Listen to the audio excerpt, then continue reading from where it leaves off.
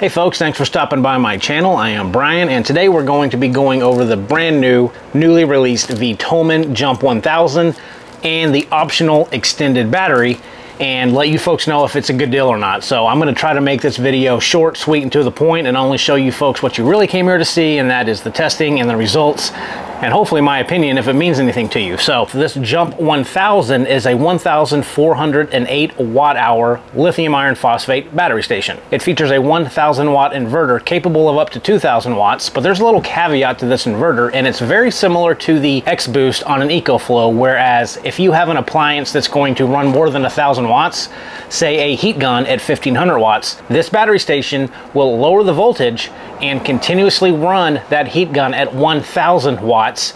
Therefore, it does not cut off the heat gun. That's great for things like heat guns or hot plates. Not so great for sensitive electronics that have a very specific voltage requirement. And obviously, next to it, you can see that it's got an expandable battery that you can purchase separately to make this thing almost 3,000 watt-hour power station. This is the VTOMAN 1500 expandable battery pack, and it's rated at 1,548 watt hours. So when you pair the two, when you get this one and this one, you combine those watt hours and you're going to effectively create a 2,956 watt hour power station. Now when you pair these together, it just increases the watt hours. It has nothing to do with the inverter capability, so you're not going to get double the wattage rating on the inverter. You're still only going to get 1,000 continuous watts. Okay, now pricing. Pricing on Amazon is a little funky because they have the list price, which is around $1,299 for both on average, but they have huge discount coupon tickets that you have to click if you want to buy it on Amazon. You can of course go to VTOMAN's website, which we'll discuss in a little bit,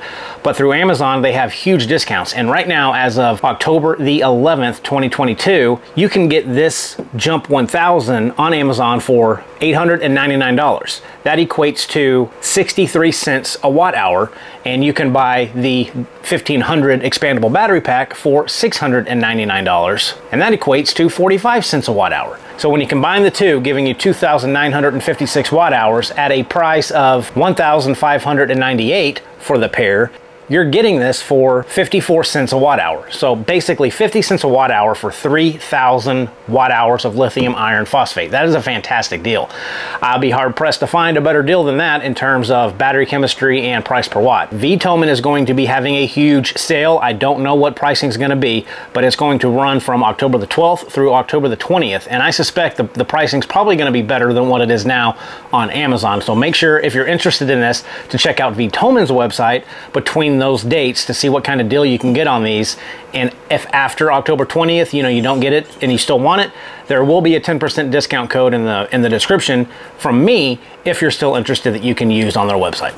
So on the front of this unit, you're going to get one 12-volt regulated cigarette style port along with two 5521 ports, and this whole panel right here is rated at 12 volts or 10 amps all tied together. You're going to have two 5521 input jacks to support any kind of charging, whether it's AC, solar, or DC. This is where you're going to plug in those cables to actually charge up this unit. Then for USBs, you're going to get three standard 5-volt 2.4 amp USB plugs, and then you're going to get one USB-A quick charge 3.0. Up here you got two 100 watt power delivery output only ports, so keep that in mind. You cannot charge this unit with these ports. You can only output 100 watts. You're going to get three AC 120 pure sine wave receptacles, and then over here you're going to have a port to where you can plug in your expandable battery if you chose to buy one. And then on this port over here is where you're going to install your jumper cables if you choose to buy those as well. And as far as the screen's concerned, it's going to give you the percentage state of charge. It's going to give you the amount of runtime to empty. It's going to give you the input and output wattage, as well as display whether you're using USB, Type-C, or the AC inverters turned on. It'll let you know down here as well. And of course, you do have a LED light in the back with multiple options. So you got low, medium, high, your flashing, and then your SOS. So we did do a DC capaciting test on this unit, and I was able to squeeze out 1,125 watt hours, or about an 80% efficiency rating. I also did an AC discharge capacity test, and I was using a set of incandescent light bulbs that equaled around 210 watts, and we were able to get out 1,164 watt hours or 83% efficient off of the AC discharge test. Now the interesting thing, I also did another AC discharge test where I hooked up both batteries together and I was able to get out 2,503 watt hours or 85% efficient. So when both of these batteries were hooked up is when I got the most efficient rating off of the AC discharge test. I also did a parasitic drain. So what I mean by that is I turned the inverter on. I didn't plug anything into it, but I wanted to see how much power this unit used when the inverter was running over a 3-hour period of time. And after 3 hours, I was down to 97.9%. So that tells me that this battery uses about 0.8% of its battery juice to power that inverter every hour, which is very good. It's not a lot at all for your parasitic drain. All right, folks, so let me kind of go over with you the inverter capabilities of this power station. So again, remember, it can do up to 1,000 continuous running watts for an appliance that typically takes over 1,000 watts. This heat gun is rated at 1,500 watts on full power. So I'm going to turn this all the way up and let you see what this battery unit does to keep it running at 1,000 watts. Again, very similar to the EcoFlow X Boost, where it's just going to lower the voltage once this appliance draws over 1,000 watts. It's going to decrease that voltage and keep it running at 1,000 watts instead of just cutting off this heat gun. So you can see we're running at 1,023 watts on a 1,500 watt rated heat gun. So pretty neat feature if you don't have a voltage specific appliance like a heat gun. It's just going to technically lower the voltage, probably decrease the heat a little bit, but it's going to keep that thing running at 1,000 watts. This does have a 2,000 watt surge, so it can get up to 2,000 watts really, really fast, but it's going to ramp that thing down really quickly and continuously run at 1,000 watts comfortably. And I also did a multi-device test, so we'll go straight to that right now. So in terms of being able to use multiple output ports, here we are running a fan off of the VTOMAN's inverter. We are actually charging up another battery station at 100 watts using the USB-C output. We are running 2 LED lights off of the USB-A ports, and we are also charging up my phone via one of the quick charge ports as well. Now we'll go ahead and turn this on just to make sure that we get pass-through charging. So as you can see here, we are charging and we are still providing output power to all of these devices connected. So of course pass-through charging works, and it should. Every power station in this day and age should support pass-through charging. Now let's get into charging. So charging on this thing is I would like to see it get better, to be honest. So the most you can charge this unit is 200 watts. And you can see here when I plug in the AC wall outlet, I'm able to pull on average 175 watts to charge this thing. That's not the best for a power station this size. So it's gonna take you around 8 hours to charge this thing fully from 0 to 100. When you add in the equation of having to plug in this expandable battery to this main power station, it's going to take you half a day or all day to charge both at 175 watts. You cannot charge this battery station standalone. You have to plug it in to the main power unit to charge it.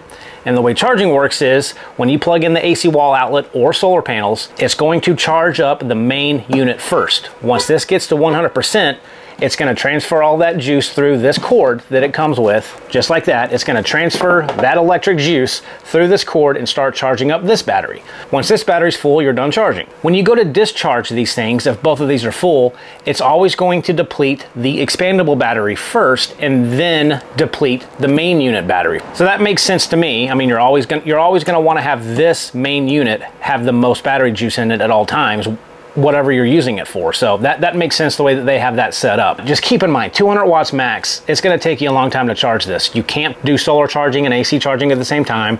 It only accepts 200 watts max of solar or an open circuit voltage of 12 volts to 30 volts. So these do have a full 24-month or 2-year warranty from the date of purchase. Okay, so now my unprofessional conclusion on these battery units. I'll go over the pros first because there's a lot of pros, and I'm going to be transparent with you, and there are cons to this battery as well. It's up to you, obviously, to decide if the pros outweigh the cons. The pros on this are pricing. For almost, if you buy both of these, for almost 3,000 watt hours of lithium iron phosphate batteries for $1,500, you will not find a better deal on that anywhere. So the pricing on this thing is outstanding. I don't know how VTOMAN does it, but the pricing's great. Of course, you have a lot of outlets, and I like the fact that all of the outlets are in the front, and I've expressed that before in some videos of mine. I like having all the outlets in the front, especially for my situation in the back of my truck. It's easier for me to have everything up front, so I don't have to worry about plugging things into the side of these units. And the 12-volt regulated cigarette plug is regulated. Not that it really matters so much on these lithium irons, because they maintain such a constant voltage throughout the entire state of charge of the battery. It doesn't really affect a compressor fridge up until the last 5 or 10 minutes, but they are regulated, if you were wondering. And this thing can also be used as a car jump starter. I didn't talk about that though, because the car jump starting clips are not included when you buy this. You have to buy those separately. I have no idea how much they are. It's kind of irritating that they claim that this can be used as a jump starter, but then you have to go buy the jump starting cables. So I didn't even go over that, but just know, if you do get this unit, you can buy probably a $20 pair of jumper cables and plug it into the front of that unit and use this as an actual jump starter. Not a trickle charger, but an actual jump starter to jump start your car or truck battery. All right, so now for the cons, because not everything's perfect. Charging capacity. 200 watts is not good in my opinion, especially for a unit of this size. If you are not worried about having to fast charge something, then these are great. If you are worried about being able to charge this thing up in a few hours, these are not good for you, because they will take multiple hours. And I will tell you, during all of these tests, when I had to discharge both of these batteries multiple times, it was kind of annoying having to recharge them for every test at a 200 watt rate. It took a long time. So again, if you're not worried about having to have fast charging, then I wouldn't worry about it. But if you do need the ability to quickly charge these things up, keep in mind you only will get around 180 watts worth of juice that you can input into these units. The other thing that I wish would be different is the fact that you cannot stack these on top, which a lot of batteries you can't, but still I wish these manufacturers would realize that we as consumers would much rather have this battery sitting on top of this battery than side by side with a cable. I wish all they got to do is remove these two handles, and I've tried, but there's a little bump up right here that they won't fit on each other. It's just my personal con. I wish that you could stack them on top of each other, and you can't. And the other thing that's kind of funky on this is that you can't charge this battery standalone. You have to plug it into the main battery unit to charge it up. I wish there was an option to charge this battery separately. I don't understand why they didn't put a charging option for the standalone battery. It seems like it would be fairly easy fix to put a charging port on the expandable battery. However, there is not. You have to charge it up with this Jump 1000. And not a deal breaker, but this doesn't have a UPS function. Some of the other bigger battery units that I've reviewed actually have a UPS function. It's not a deal breaker, but just to inform you, this does not have a UPS function. So with the cons and the pros, you know, obviously weigh it out. I think price is going to be a big factor if you need 3,000 watts at a very, very good price. Again, I don't know how VTOMAN does it for a price so low, but you know, it's got a 2-year warranty on it, so you can buy them and rest assured that if it does break, it is covered for 2 years. But hopefully I was able to express the pros and the cons of this unit, and you can make an educated decision if you prefer this setup or not. So guys, with that, this is the VTOMAN Jump 1000 and the VTOMAN Jump 1500 expandable battery pack. Hope you enjoyed. Take care, and we'll see you soon.